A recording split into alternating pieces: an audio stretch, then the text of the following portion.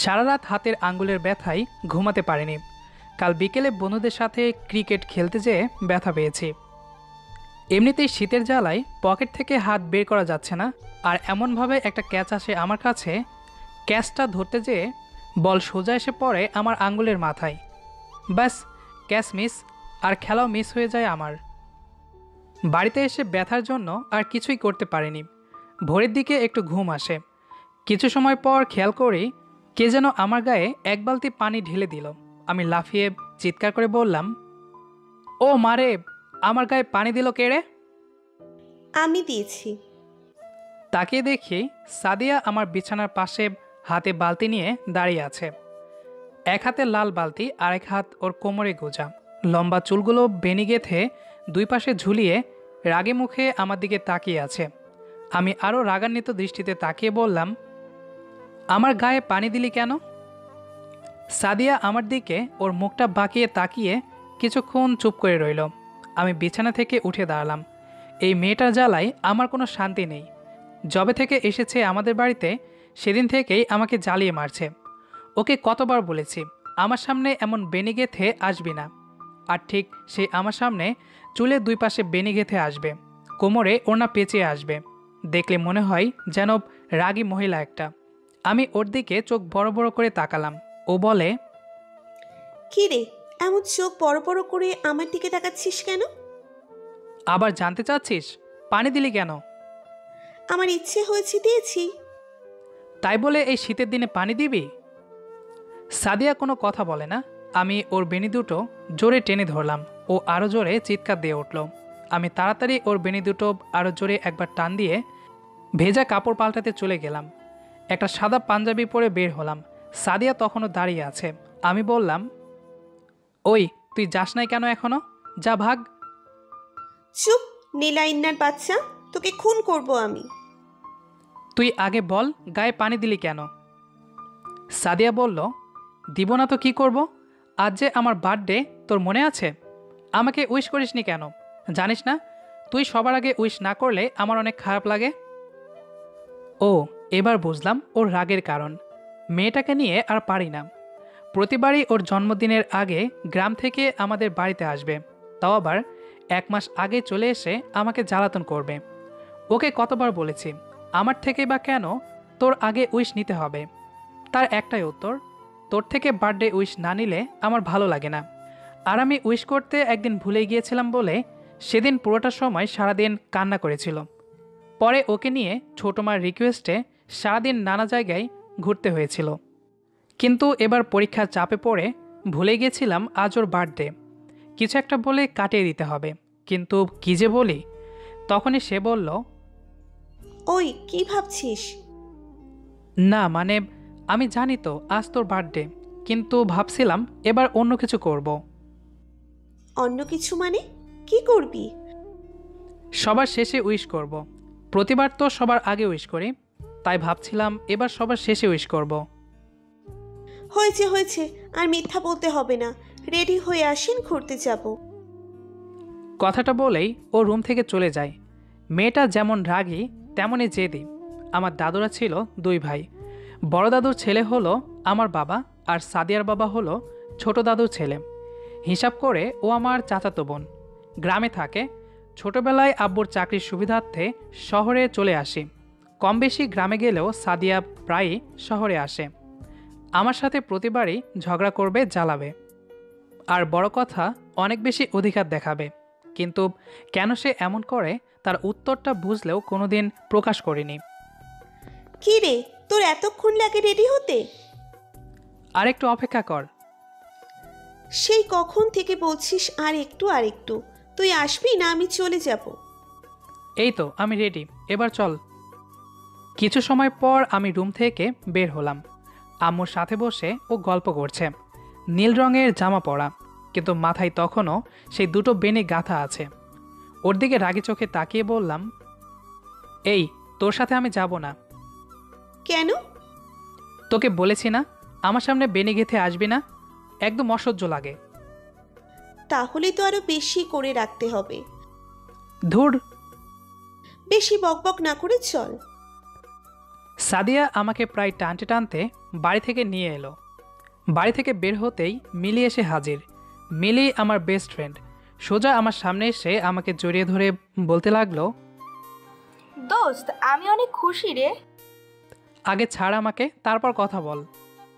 ও হ্যাঁ সরি, আসলে 14ই ফেব্রুয়ারি তুই সারাদিন আমার সাথে থাকবি প্লিজ। সেদিন বলবো খুশির কারণ, এখন থাক, আমি আন্টির সাথে দেখা করে আসি। মিলি আসলো আর চলে গেল। আমি সাদিয়ার দিকে তাকালাম, ও আমার দিকে চোখ বড় বড় করে তাকিয়ে আছে। আমি বললাম, কি হলো, চল। তুই যা, আমি যাবো না। মানে কি, যাবি না কেন? আগে বল, ওই মিলির শাকচুন্নি তোকে জড়িয়ে ধরলো কেন? তা আমি জানি নাকি? খুব ভালো লাগে না মেয়েরা জড়িয়ে ধরলে? মানে তা তো লাগে, বুঝিসই তো।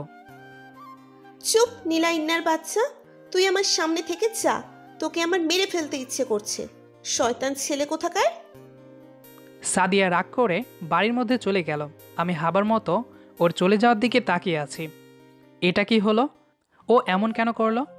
আর মিলিও হয়েছে এক, বেশি খুশি থাকলে জড়িয়ে ধরে। এ কারণেই আমার বন্ধু মাহিম মিলিকে সবসময় খুশির খবর দিতে প্রস্তুত থাকে। শয়তান এক একটা। এভাবে কেটে যায় কয়েকদিন। আগামীকাল 14ই ফেব্রুয়ারি। শীতের মধ্যে ছাদে বসে বসে কানে হেডফোন লাগিয়ে লাইলা আপুর গাওয়া আখ খেতে ছাগলবন্দি জলেবন্দি মাছ, নারী কাছে পুরুষবন্দি ঘোড়ায় 12 মাস, সখী গো আমার মন ভালো না।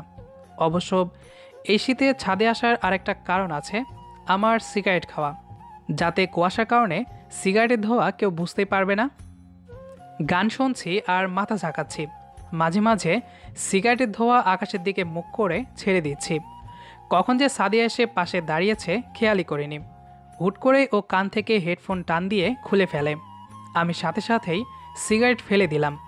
আমার দিকে অগ্নিদৃষ্টিতে তাকিয়ে বলল, সিগারেট না তোকে খেতে মানা করেছি? তুই কখন এসেছিস? বড় আমাকে বলছি দাঁড়া, তুই এখানে বসে সিগারেট খাচ্ছিলি। এই না না বলিস না, আমরাই তো। এভাবে বাইরে কথা লিক করলে হয়? মিলির সাথে ওই দিন দেখা হওয়ার পর থেকে সাদিয়া আমার সাথে আর একটা কথাও বলেনি। আমি কথা বলার অনেক চেষ্টা করেছি, কিন্তু ও আমাকে এড়িয়ে চলেছে। কিন্তু কেন করছে এমন সেই জানে। আমি কারণটা জানতে যাব, তখনই সাদিয়া বলে, কাল কত তারিখ? 14 তারিখ। তো কাল তুই মিলির সাথে যাবি? অবশ্যই। আর জানিস তো গার্লফ্রেন্ড নেই। 14ই ফেব্রুয়ারিতে বাড়ি থেকে যারা বের হয় সবাই ডাবল হয়ে বের হয়। সেদিন কোনো সিঙ্গেল মেয়ে পাওয়া যায় না রে। তাই বান্ধবীকে নিয়েই ঘুরতে হবে, কি আর করার। তোকে খুন করব আমি, শয়তান ছেলে। কেন? তুই কাল বাড়ি থেকে বের হবি না। যা ভাগ, নিজের গার্লফ্রেন্ড নেই তো কি হয়েছে, অন্যের গার্লফ্রেন্ডকে তো দেখতে পারবো। নীলাইন্নার বাচ্চা, তোকে ছাদ থেকে ফেলে দিব আমি, শয়তান ছেলে। যদি কাল তুই বাড়ি থেকে বের হয়েছিস, বড় আম্মুকে বলবো তুই ছাদে প্রতিদিন বসে 1 প্যাকেট করে সিগারেট খাস, বন্ধুদের সাথে মেয়েদের টিচ করে বেড়াস। আর কিছু না বলেই ও হনহন করে হেঁটে চলে গেল ছাদ থেকে। আমি বোকার মতো কেবল চোখ বড় বড় করে তাকিয়ে রইলাম ওর চলে যাওয়ার দিকে। কি মেয়ে রে বাবা! একবার ক্লাস 5-এ পড়াকালীন একটা মেয়েকে আমি প্রপোজ করেছিলাম। মেয়েটার নাম ছিল মিম। মিমকে যখন প্রপোজ করতে যেয়ে বলেছিলাম, মিম তোমার নীল স্কুল ড্রেসে যেন আমার স্বপ্নের পরিমতো লাগে। তুমি যখন স্কুলের মাঠে দড়ি খেলো, আমি শুধু তোমাকে তাকিয়ে তাকিয়ে দেখি। তোমাকে আমার খুব ভালো লাগে। আজ থেকে আমি আর তুমি একসাথে দড়ি খেলবো, থাকবো, ঘুমাবো। মিম তখন হেসে আমার দিকে তাকিয়ে বলেছিল, যাহ বান্ধব ছেলে, একসাথে আমরা কোথায় ঘুমাবো, আমার লজ্জা করবে তো। সেদিন বাড়িতে এসে দেখি সাদিয়া ভ্যা ভ্যা করে কান্না করছে, আর ছোট দাদু এক গাদা দড়ি কিনে ওর সামনে ধরে আহ্লাদি গলায় চুপ করাচ্ছে। আর ওর আম্মু ওর জন্য অনেকগুলো নীল স্কুল ড্রেসের সিট কিনে এনে দেখাচ্ছে আর বলছে, আর কাঁদিস না, দেখ তোর জন্য কতগুলো নীল স্কুল ড্রেস কিনে এনেছি। সাদিয়া কাঁদতে কাঁদতে সেদিন বলেছিল, দড়ি এনেছ, কাপড় এনেছ, কিন্তু নিলয়কে তো আনোনি। ও আর আমি একসাথে থাকবো, ঘুরবো, ঘুমাবো। ও কেন মিমকে এসব বলবে? আমি কি দড়ি খেলতে পারি না? আমি কি স্কুল ড্রেস পরে স্কুলে যাই না? তাও ওর সাথে কেন নিলয় মিশবে? সেদিন আমি সেসব কথার কোনো মানেই বুঝতে পারিনি। কেবল ওর কান্না দেখে ওকে আরও কাঁদাতে ইচ্ছে করছিল, তাই ওর বেনিগাথা চুলে টেনে দিয়ে দৌড়ে খেলতে চলে এসেছিলাম। এরপর থেকে খেয়াল করেছিলাম মিম আর কোনোদিনও আমার দিকে তাকাতো না। আমি কথা বলার চেষ্টা করলেও মিম আমাকে দেখে দৌড়ে চলে যেত। এরপর 6-এ উঠে চলে আসি শহরে। আজ 14ই ফেব্রুয়ারি। সাদিয়া আমার রুমে আসলো। আমি ফোনে মিলির সাথে চ্যাট করি। ওকে নাকি মাহিম সেদিন ভালোবাসি বলেছিল, তাই সে খুশি ছিল। আর 14ই ফেব্রুয়ারি মাহিম আর ও আমাকে ট্রিট দেবে বলে দাওয়াত করেছিল। আমি নাকি ওদের প্রেম হওয়াতে সাহায্য করেছিলাম, কিন্তু কবে করেছিলাম তা জানি না। তবে মাহিমকে প্রায় বলতাম, মিলিকে সবসময় তুই খুশির খবর দিবি, দেখবি তোকে জড়িয়ে ধরতে ধরতে একদিন ভালোবেসে যাবে। আর সেটাই হয়েছে নাকি। ওদের প্রেম দেখে আমার আফসোসে দিনের বেলায় ঘুম হয়নি। আবার এদিকে সাদিয়া রুমে এসে বলতে লাগলো, কার সাথে কথা বলিস? মিলির সাথে। একসাথে বের হব তো, তাই প্ল্যান করছিলাম। সাদিয়া কোনো কথা না বলে ফোনটা আমার হাত থেকে কেড়ে নিয়ে চলে যায়। আম্মু বলে ডাক দিয়েও কেউ আমাকে বাঁচাতে আসেনি, তাই বোকার মতো কেবল চেয়ে দেখছি। 14ই ফেব্রুয়ারি, আজ শুক্রবার। নামাজ পড়ে বাড়িতে এসে খেয়ে বিছানায় গা এলিয়ে দিলাম। চোখটা বন্ধ করতেই দরজায় ঠকঠক শব্দে সেদিকে তাকালাম। আম্মু দাঁড়িয়ে আছে। আমি তাড়াতাড়ি উঠে দাঁড়ালাম। কিছু বলবে? তুই সিগারেট খাস ছাদে বসে বসে? কে কে বললো তোমাকে? খাস কি না? ওই একটু আর কি। কে বলেছে? সাদিয়া। ওকে তো আজ আমি। চুপ, আজ ওকে ঘুরতে নিয়ে যাবি। আমি পারবো না। তোর আব্বু আসুক আজ, তোর সিগারেট খাওয়া বের করছি। না আম্মু, আমি যাব। কিন্তু আম্মু, বেনি গাঁথা মহিলাকে নিয়ে আমি ঘুরতে যাব না। ওকে বলবা বেনি যেন না গাঁথে। কি বললি? না, যাব। তুমি যাও এখন। আম্মু চলে গেল। আমি ধপ করে বিছানায় বসে পড়লাম। মন চাচ্ছে সাদিয়াকে, ধুর কিছুই না। নিজেই নিজের ওপর রাগ হচ্ছে। একে তো মিলির সাথে ঘুরতে যেতে পারলাম না, ওর সাথে গেলে অন্য মেয়েদের দিকে তাকাতে পারতাম, কিন্তু এই সাদিয়ার সাথে গেলে আমার 12টা তো বাজাবে, সাথে আর কি কি পেইন সহ্য করতে হবে তা বেশ বুঝতে পারছি। 3টে বাজে। লাল পাঞ্জাবি পরে রুম থেকে বের হতেই আমার চোখ ছানা বড়া। দরজার সামনে কে যেন একটা মেয়ে লাল শাড়ি পরে দাঁড়িয়ে আছে। ঘন কালো চুল, চুলগুলো খোলা। বাতাসে সেই খোলা চুলগুলো সেই অস্পরীর মুখে এসে পড়ছে। অস্পরা তার সাদা হাত দিয়ে চুলগুলো বারবার সরাচ্ছে। আমি পলকহীন চাহনি দিয়ে তাকিয়ে আছি তার দিকে। মুখটা খুব চেনা চেনা লাগছে, কিন্তু হুট করে চিনতেও পারছি না। মুখ তুলে সেই অস্পরা আমার দিকে তাকিয়ে বলল, বেনিওয়ালাকে চিনতে পারছেন? আরে এটা তো সাদিয়া। ওরে আল্লাহ, এ এত কিউট হলো কবে! ইস, কেন যে আগে কোনোদিন চোখে পড়েনি। হুর, প্রতিদিনই তো ওর সাথে ঝগড়া করি, কিন্তু এভাবে দেখব ভাবতেই পারছি না। লাল শাড়ি, মুখে হালকা মেকআপের প্রলেপ, ঠোঁটে কিঞ্চিত লাল লিপস্টিক, চোখের ভ্রুতে মাস্কারা। বড় কথা, ওর চুলগুলো একদম নিকশ কালো, অবাধ্য হয়ে পিঠের সহনে ছড়িয়ে ছিটিয়ে গচ্ছিত হয়ে আছে। আমি কথামৃত দৃষ্টিতে তাকিয়ে রইলাম সেদিকে। সাদিয়া যে লাল শাড়ি পরবে কে জানে। আমি লাল পাঞ্জাবি আর সাদা পায়জামা পরে বের হয়েই তাকে এভাবে দেখব আশা করিনি। না, সত্যি মেয়েটা আসলেই অসাধারণ।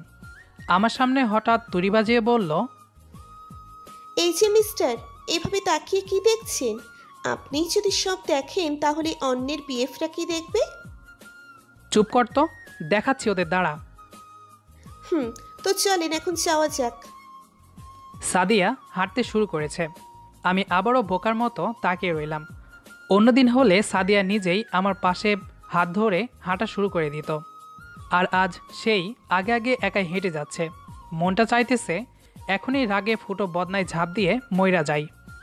গেট খুলে যখন বের হলাম তখনই কয়েকটি ছেলে সাদিয়ার দিকে তাকিয়ে আছে। সাদিয়া নিজেই রিক্সা ঠিক করলো। আমি কেবল বোকার মতো তাকাচ্ছি। ফোনটা বাজছে আমার। তাকে দেখি মাহিমের কল। মামা, তোমার সাথে মেয়েটাকে? ওই হালা চিনিস না? আরে মামা, গার্লফ্রেন্ড নাকি? তোমাদের সামনে দিয়ে বাইক নিয়ে আসার সময় আমি আর মিলি দেখলাম। উফ, কে ও? সত্যি কইরা কও মামা। আরে হারামি, ও সাদিয়া। কি? কল কেটে দিলাম। সাদিয়া রিকশায় বসে আমাকে ডাকছে। আমি তাড়াতাড়ি রিকশায় উঠলাম। এই প্রথম আমার সাদিয়ার পাশে বসতে প্রচণ্ড অস্বস্তি লাগছে। এভাবে সাদিয়াকে কোনোদিন দেখিনি। সাদিয়া বলে, তুই আমাকে গিফট দিস নাই কিন্তু। গিফট? কিসের গিফট? Birthday gift. ও হ্যাঁ, তাই তো। বল কি চাস? তোর ইচ্ছে। না, তুই যা চাইবি তাই দিব, বল। সাদিয়া কোনো কথা বলল না। রিকশা এসে থামলো টিএসসির সামনে। আজ শুক্রবার, তাই বেশি ক্যাপল দেখা যাচ্ছে না। কারণ 14 ফেব্রুয়ারি যদি শুক্রবার না থাকতো তাহলে স্কুল আর কলেজের ছেলে মেয়েদের জ্বালায় পা দিতে পারতাম না। রিকশা থেকে নামলাম। সাদিয়া ভেতরে যেতে লাগলো।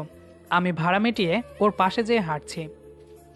ওর হাতটা ধরতে খুব ইচ্ছে করছে আমার, কিন্তু কেন জানি না আজ এক অচেনা ভয় আমাকে বেশ কড়াভাবেই ভর করছে। দুজনে ভেতরে প্রবেশ করলাম। কোনো এক জায়গায় যেয়ে বসলাম আমরা। সাদিয়া নীরবতা ভেঙে বলল, সত্যি যা চাইবো তাই দিবি? হ্যাঁ রে পাগলি, হ্যাঁ, যা চাইবি তাই দিব। সাদিয়া হাসতে থাকে। আমি বোকার মতো তাকাই ওর দিকে। আশেপাশের ছেলেগুলো তাকাচ্ছে ওর দিকে। ধুর, নিকুচি করি ভয়ের। আমি উঠে দাঁড়ালাম। সাদিয়ার সামনে যেয়ে দাঁড়িয়ে বললাম, দেখ সাদিয়া, আমার না আজ একদমই সহ্য হচ্ছে না এসব। আমি তোকে মনে হয় ভালোবেসে ফেলেছি। তুই আমাকে ভালোবাসবি? জানি না আমার কি হয়েছে, কিন্তু মনে হচ্ছে তোকে আমার ভালোবাসতেই হবে। নে এবার একটা চর মার, আর যাওয়ার রাস্তায় শুনতে শুনতে যাই, ও মাইয়া রে তুই অপরাধী রে। সাদিয়া খিলখিল করে হাসলো। আমি ওর দিকে রাগী দৃষ্টিতে তাকালাম। আরে ভাই, প্রপোজ করেছি আমি, কোনো জোকস বলি নাই। হাসির কি হলো বুঝলাম না। চুপচাপ দাঁড়িয়ে রইলাম সাদিয়ার দিকে তাকিয়ে। ও বেশ কিছু সময় পর হাসি থামিয়ে বলল, আরে গাধা, আমি যে তোকেই চাইতে যাচ্ছিলাম। অ্যাঁ? তুই আমাকে দিয়ে কি করবি? বেঁধে রাখবো মনের মাঝে। না, দিব না। তাহলে? কেন দিবি না তোকে? তুই তো বললি যা চাইবো তাই দিবি। বেঁধে রাখতে দিব না। তাহলে? আমাকে তোর কোলে মাথায় রেখে সারা জীবন থাকতে দিলে হবে। আমার সাথে ঘুরতে হবে, গল্প করতে হবে, আর ঘুমাতে হবে। আহারে শখ কত! তাহলে নিব না আমি। কেন নিবি না? তুই তো আমাকে চাইছিলি আর বলছিস নিবি না। আমি ভাবছিলাম আমি তোর বুকে মাথা রাখবো, তা না তুই আমার কোলে মাথা রাখবি। তাহলে আমার কি হবে? তোর কিছুই হবে না। আজব তো, এই কথা শুনে কাঁদছিস কেন? আরে কি হলো? কথা না বুঝে আরো জোরে জোরে কাঁদার কি আছে? না, এসবে কাজ হবে না। তাই আর কিছু না বলেই বুকে জড়িয়ে ধরলাম। এবার হ্যাপি তো পাগলি? সারা জীবন এভাবে রাখবি তো? রাখবো রে পাগলি, রাখবো। কখনোই সরিয়ে দেব না তোমাকে। কিন্তু এবার তো কান্নাটা থামা। সবাই দেখছে তো, আর আমার পাঞ্জাবি ভিজে যাচ্ছে তো, ঠান্ডা লাগবে। দেখুক, তাতে কি, লাগুক ঠান্ডা। আরে বাবা, তোর চোখের ভ্রুর রং, মুখের মেকআপের রঙগুলো তো ধুয়ে যাচ্ছে চোখের পানিতে। কিছুক্ষণ বাদে পেতনি লাগবে। লাগুক পেত্তি, আর কাজল দিয়ে দেবার জন্য তো তুই আছিস। কিছু বললাম না আর। কেবল লাল রাজরানী হয়ে দুজনে বিকেলের এক ক্লান্ত অবসরের সময়গুলো কাটাতে ব্যস্ত। অবশেষে হয়ে গেল সেই বেনিওয়ালির সাথে প্রেম। আহা! আমাদের আজকের গল্পটি আপনার কাছে কেমন লেগেছে কমেন্ট করে জানাবেন। আর গল্পটি যদি ভালো লেগে থাকে তাহলে বন্ধুদের সাথে শেয়ার করবেন। দেখা হবে নতুন কোনো গল্প নিয়ে। সে পর্যন্ত আমাদের সাথেই থাকুন। ধন্যবাদ সবাইকে।